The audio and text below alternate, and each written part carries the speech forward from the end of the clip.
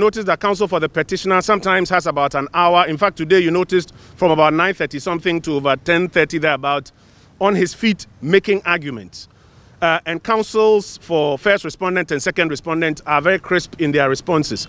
It is because this is a court of law, not a court of public opinion.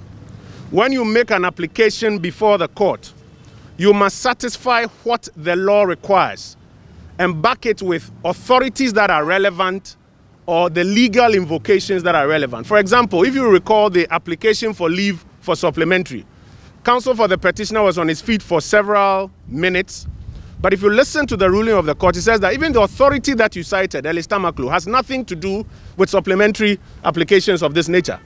And the expectation that you will give us good law to back your application did not happen.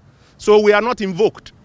Counsels on our side, you would notice, are limiting themselves to the law and the legal requirements, are not necessarily arguing with the bench, and are speaking to matters of law. So what does the law say? That is what we are interested in arguing. So if under CI 127, under Rule 44, there's a clear provision that forms are set out and must be made available to all parties. All we need to do is to invoke that. We don't need a lot of grammar to make our case. And that's why you would have noticed that we are not spending too much time speaking English, but we're speaking law.